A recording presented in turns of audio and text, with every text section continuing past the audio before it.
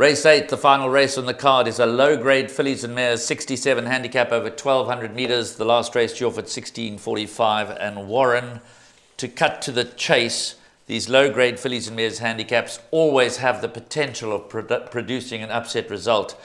But I'm happy that number 7, Arctic Princess, is in good form.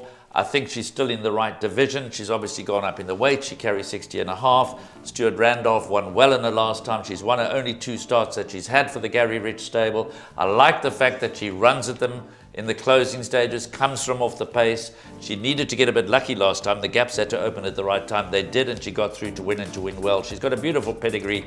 I have no reason to look for anything to beat her. The principal threat for me is number 1, Casadoro. But I'm quite strongly in the camp of number 7, Arctic Princess, to reel off a hat-trick, and I see no reason why she shouldn't achieve it. I've just made a note here, and we're going to take a little presenter's double, which is the 2 horses that Mark Dixon's had Master to Be, 2 runs for Mark Dixon, 2 wins. Gary Rich has had Arctic Princess, 2 runs, 2 wins. We're going to go for them both to have the hat-trick. Arctic Princess, yes, why should we try and find something to beat her? She's going for the hat-trick. She's won her last 2 races beautifully. She's beaten Rachel, beaten Foxy Lady.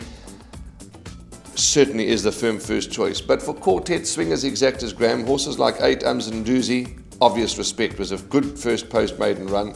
Royal View, consistent. Wendy Whitehead has her horses in a good place. And lovely to see Tinny Prinsloo in the winners enclosure at Hollywood Bet Scottsville just the other day for Ron Harris. Here they've got Foxy Lady.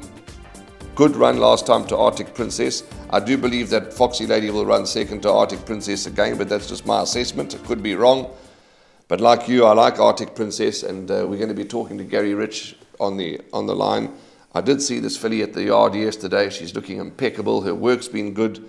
So all rooms facing the sea with her. Well, okay, there you've heard it. We're both in the camp of number 7, Arctic Princess. We may differ slightly as to what's likely to run 2nd, 3rd and 4th. For quartet purposes, my short list is number 1, Casadoro, number 9, Royal View, and yes, number 11, Foxy Lady. There are others to consider naturally, but we're both in the camp of number 7, Arctic Princess.